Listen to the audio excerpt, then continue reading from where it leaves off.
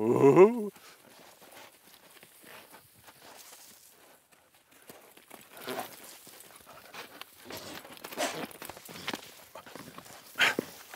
Woo!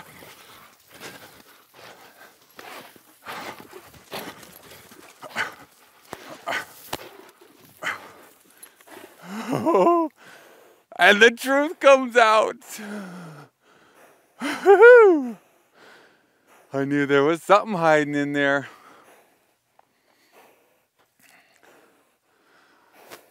And that's why we don't turn him loose unless you got a really sturdy round pen.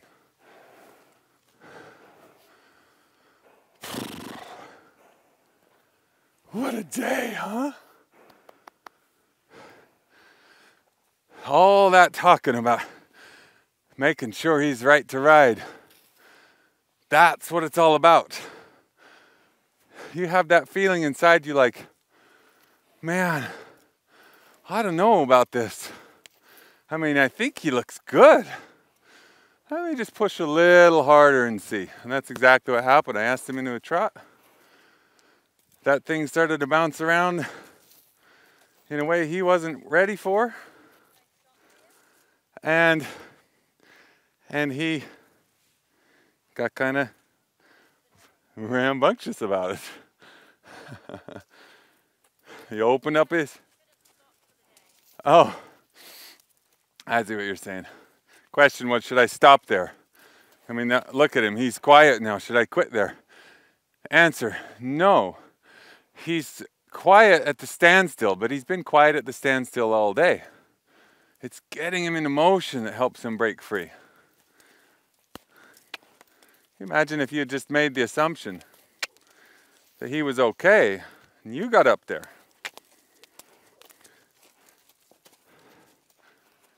Good job. But what if you did this for 5 days in a row? Or 10?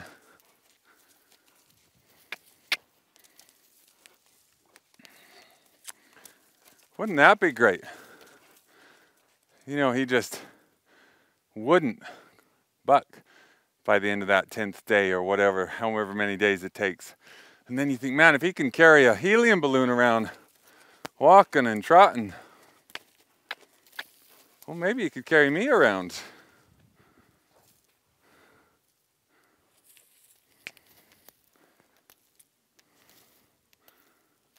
Yeah, you have to go into that.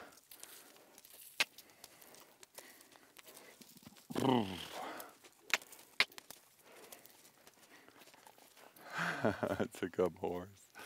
Oh, that's a good. We got a dusty stick here. We're not touching him very hard, but it does make a dust mark on you, doesn't it?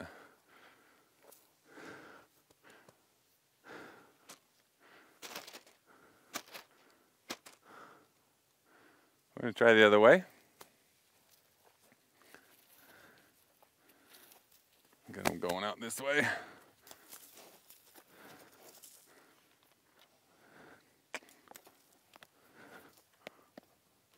Set those boundaries. Get him going. There we go. Now his tendency is to freeze, which tells you something about a horse. I'd rather have him freeze than bolt, like I said before. But it tells you there's something still hiding in there. So we gotta unlock him.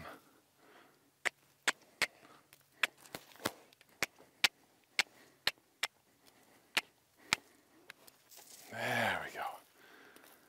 Unlock those feet. Teach him that crazy, scary thing is okay. What a day, huh? There's a licking at you.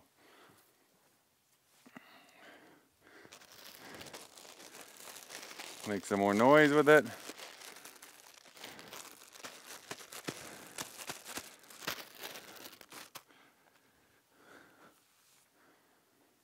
Get him into motion again. So he gets a break. It's not all sweat.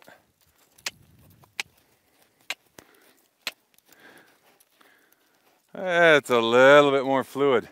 Even his stop there, you see him trickle into the stop rather than slam on the brakes. And that's just another sign that we're getting somewhere. Is he rideable? Should I get up there? Heavens no. I can give you an idea of how to work with your horse, not how to win the Olympics. Not yet. There we go. Break loose just a little bit more. Kind of find that coast into a walk there like that. That's better. Just starting to break loose there.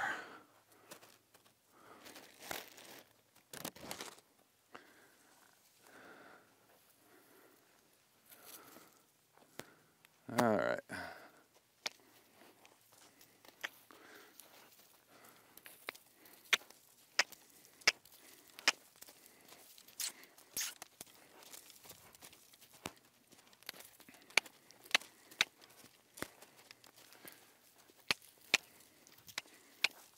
Just try to break free just a little bit.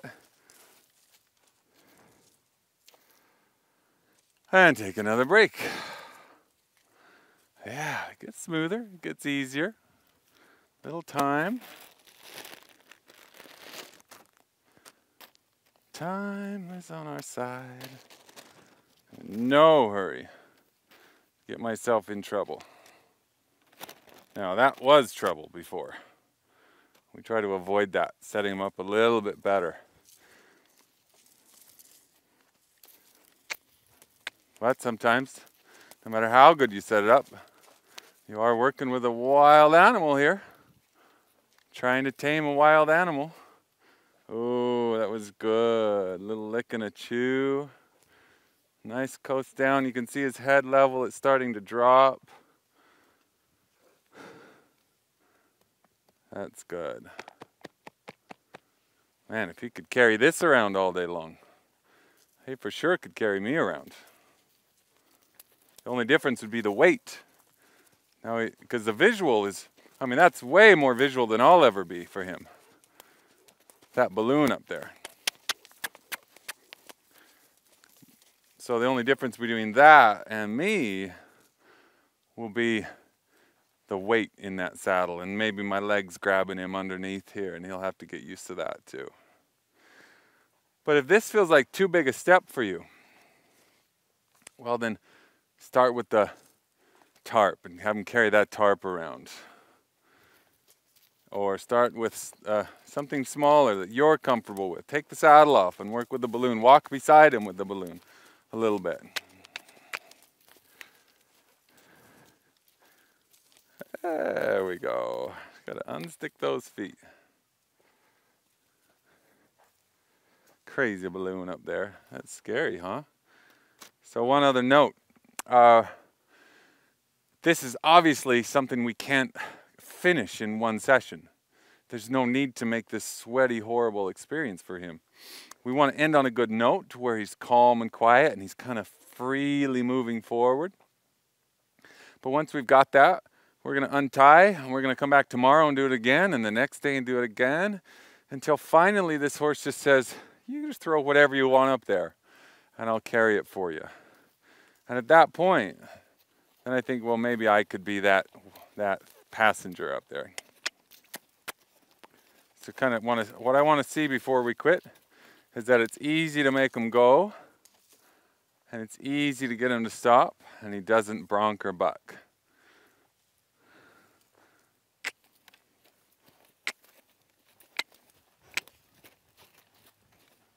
It's kind of hard to get him going here.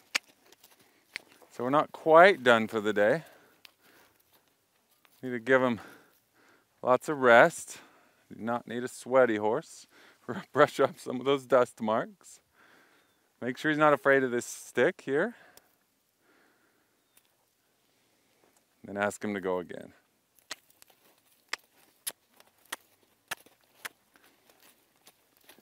There, just a little bit. Just a little bit easier to help him go there into the trot. Yeah, that was better. One more step. That's it. Square up there.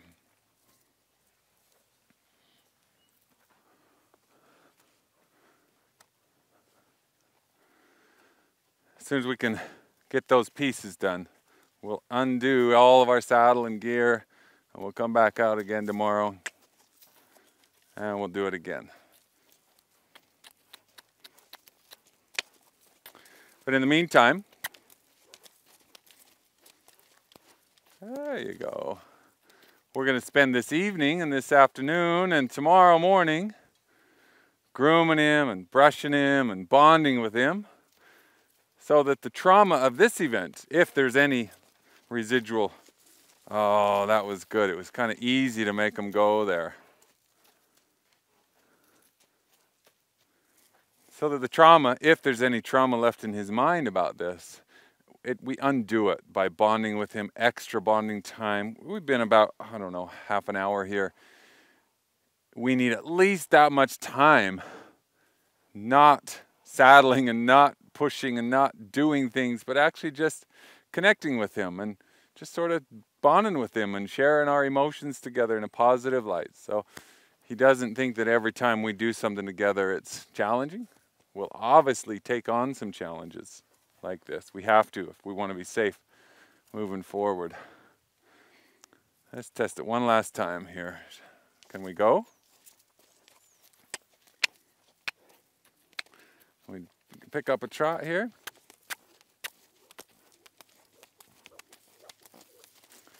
Good. And we're going to try that again because that was hard. We want to end, remember, on that good note. If we're going to score it like in school A, B, C, D, we need to get a C. At least a C before we quit our day.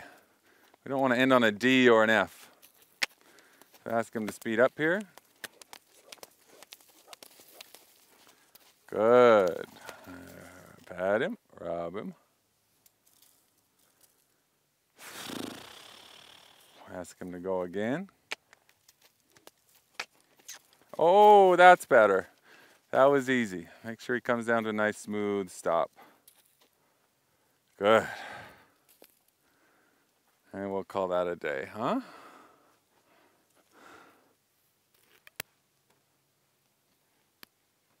Say our balloon for another day. What a big day. Yeah. What a big day. We ought to spend a little more time up here too. So if he gets a little snorty about it, he can let go of the emotions here, and then it makes it a little easier to let go of the emotions here. Those are some of the things you want to consider. But you notice my energy stayed calm the whole time. I did have to raise my energy to keep him from running off, and that's pretty normal. You'll have to do the same. But once he's settled down just a little bit, I can settle down again, and we're in good shape. Tie my friendly balloon up here. Now, one last note. Anytime you're putting something on the horse's back, including you, there is an element of risk. So please, please, please be safe. Don't push yourself into a space that you're not comfortable with. Don't push your horse into a place he's not comfortable with. You see me work with it slow and easy. You can break that down half again and do it in twice as much time, and you'll still get results. Don't be in a hurry to start your young horse. Take a time, make each experience a bonding experience, even if there's some tough moments. And in the end, he's going to let you in, and you have a true partner. Thanks again. This is Don Jessup signing off.